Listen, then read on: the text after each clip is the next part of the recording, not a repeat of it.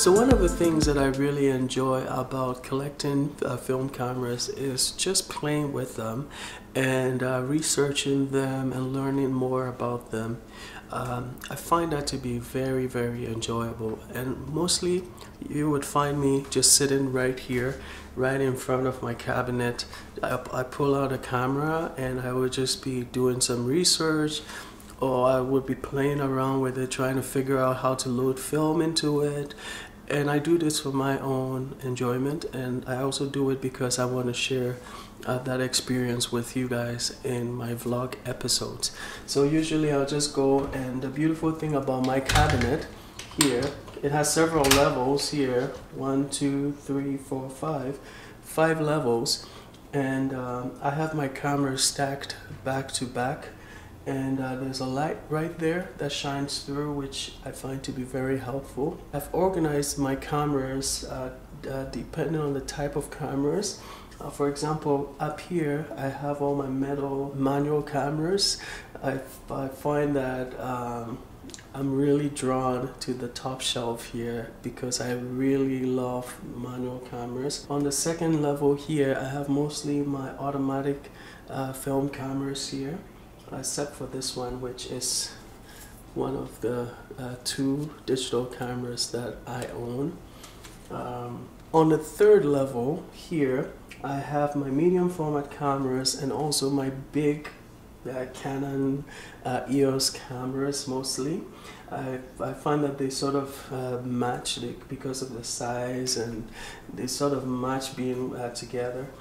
On the 4th level, I mostly have my Polaroids on that side over there. I have quite a few of them. I also have some in the closet in the other room. And I also have my other cameras, mostly manual cameras and some automatic cameras here. And on the 5th level, the bottom level here is mostly point and shoots. Lots and lots of point and shoots. I think now I have over 50 point and shoots at the bottom level here. So what I'm gonna do now is I'm just gonna go through some of the shelves and pick out some notable cameras. I can't go through all of them, obviously. So on this side here, one of the cameras that I got recently, which I did a video about, is this beautiful camera here. Really love it.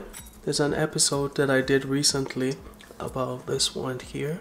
I have my Olympus OM1, Olympus OM2N, Minolta SRT 303B. I have 2 Minolta SRT 202s and also the 303B.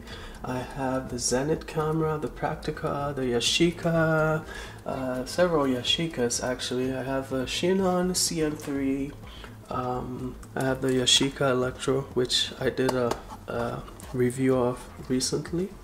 So what is my favorite camera on this shelf? There are several cameras here that really I find very attractive. This one in particular, this one here, the Pentax ME Super. It's just a really small camera. Look at this beauty. Just a really small camera. It's really on par with the Olympus OM2N and the OM1, which I have both as well. Just look at these nice sleek cameras. I love the sleek cameras. I also really enjoy the heavy duty cameras, like this one, the Minolta SRT 303. Just a lovely, lovely camera.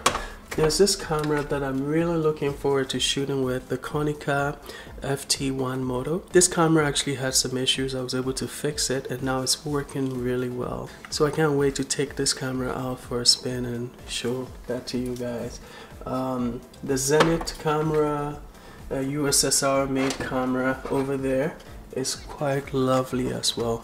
Just take a look at this beautiful camera, right? So my manual cameras are my pride and joy, really. I enjoy playing with these manual cameras, and it just gives me a lot of joy just playing with these cameras. Let's go to the second shelf here. Okay, so second shelf time, and on the second shelf here, these are mostly automatic cameras. I've already showcased some of them, like my Minolta Maxim 7000. This is one that I really enjoyed shooting with, and I did share that experience with you guys. I've also showed you guys my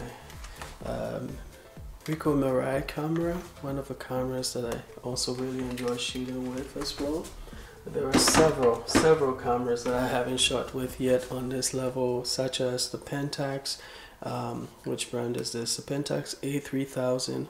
The Canon EOS Rebel TI.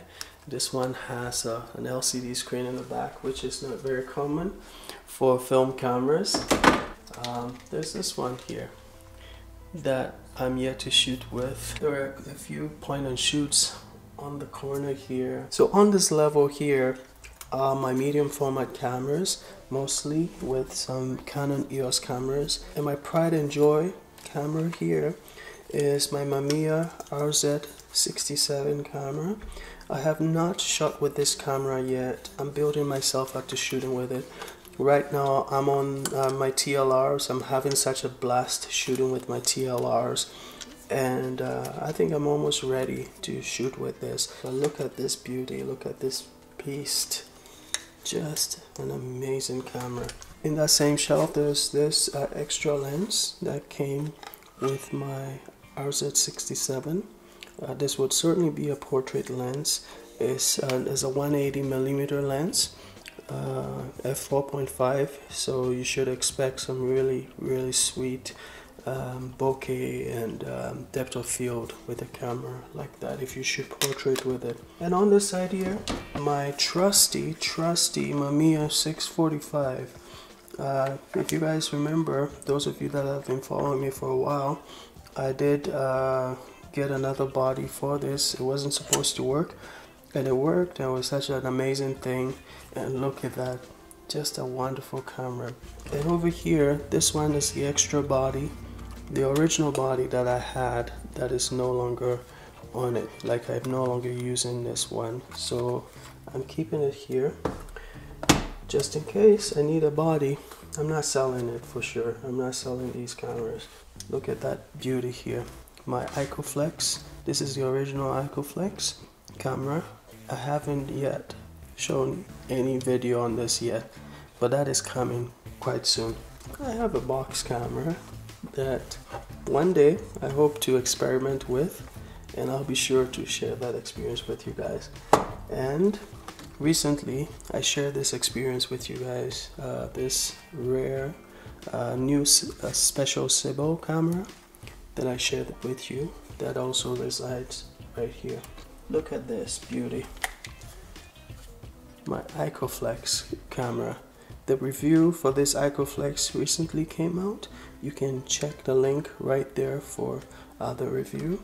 But such a lovely camera, and I have fitted this on my flash unit here, and it syncs quite nicely. Beautiful camera. And obviously you guys knew about this because I did share that experience with you. It will be right there. Click on it, add it to your playlist. My Yashica 635, probably my favorite TLR to date. Just a lovely camera. Look at that, just beautiful camera. Right in front of that camera are a bunch of 620 film cameras like this one here. I just really enjoy playing with these cameras. I'm yet to shoot with them. I have re-spooled some 120 film onto a 620 spool, and I'm hoping to experiment with these very soon. There are quite a few of them. There's this one as well.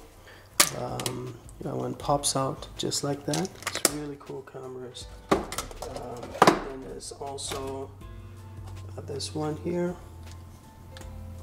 That one pops out as well, just like that. This is a Kodak Tourist camera. Really cool cameras. And then my Mokba 5.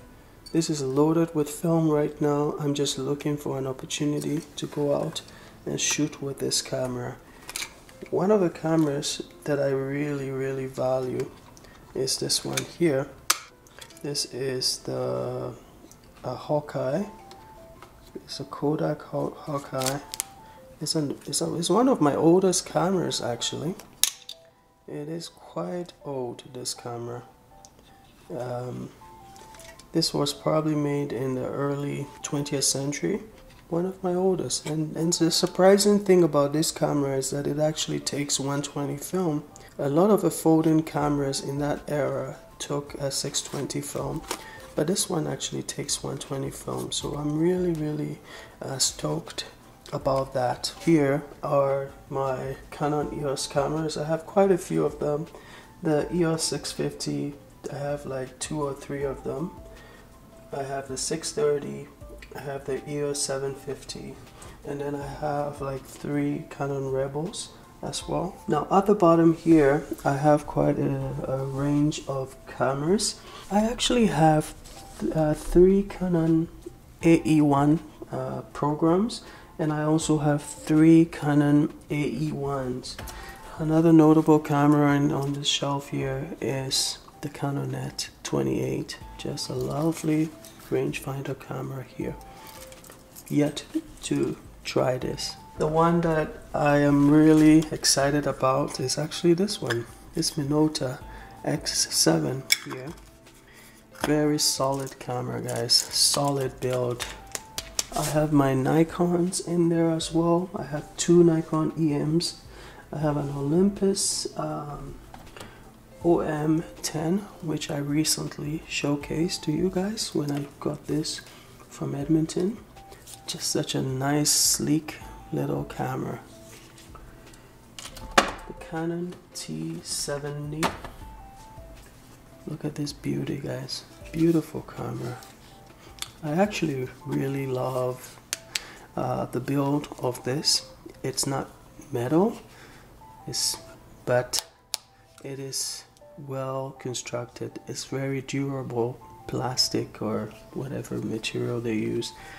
It doesn't come across as flimsy at all. It feels very heavy and sturdy. That is awesome. I have the Diana camera here, and one of my older cameras is also this one here, the Ansco. I look forward to shooting with this. This, I think it takes 620 film as well, or it's a 616 film, right? The lens is in really good shape. That lens on this camera is just looking really good. And my Polaroids, I will certainly be doing an episode on Polaroids, and I've never shot Polaroids in my life. On this level here, my point and shoots, just some really decent cameras. I have most of them for sale on my website, that's filmphoto.net. I have a few lenses in the back there, mostly Olympus lenses. I have the Holga. This Holga 120S. I'm yet to shoot with it. It's a toy camera. It's a lomography camera, but apparently it's a good entry point to get into medium format. I shouldn't have a problem shooting with this because of my experience right now. And right beside my cabinet over here are a bunch of extra lenses that I have. A ton of them. Quite a few lenses. Soligos, Canons, Minoltas, Olympus, Pentax. Just beautiful lenses. So as you guys can see, I have a lot of cameras and a lot of lenses, and I just have a lot of fun with these, you know. I enjoy collecting, and I enjoy shooting with these cameras. It's just my hobby right now, and I love sharing with you guys as well. So I'm looking forward to doing a lot more videos and showcasing pictures and talking about the cameras and reviewing them. There's a lot of good stuff coming your way, basically. So I hope you guys enjoyed this video. If you did enjoy it, please do click the like button, and if you have not subscribed, it would be great if you would subscribe. So until the next time, guys, I hope you have a wonderful day, and as always, stay safe.